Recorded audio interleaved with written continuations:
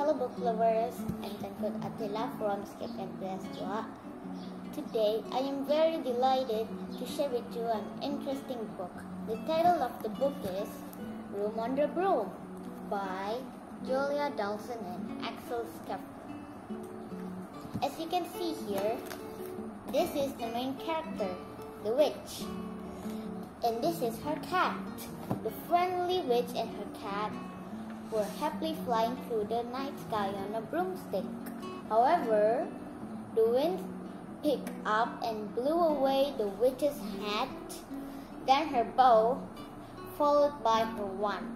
Luckily, 3 helpful animals found the missing items and returned it to the witch. And all they wanted in return was a ride on the broom. So, what do you think happened when there were so many friends on the broom? Do you think the broom can bear the weight of all new passengers? I think you can guess the answer. However, the dangers did not stop there.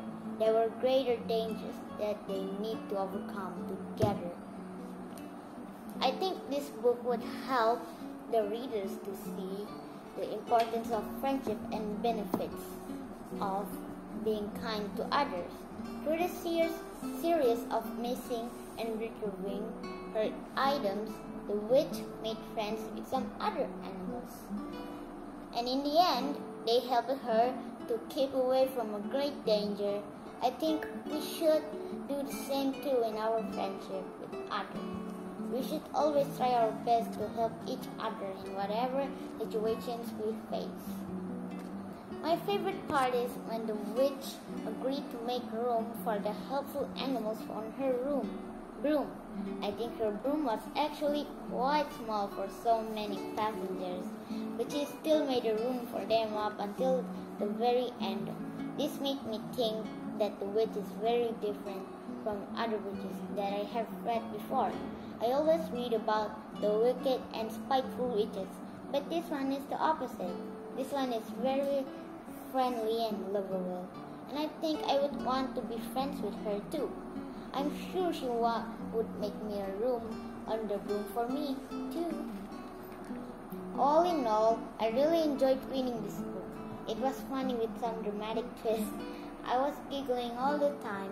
I was giggling not only at the amusing storyline, but also the clear and colorful illustrations. Just look at this.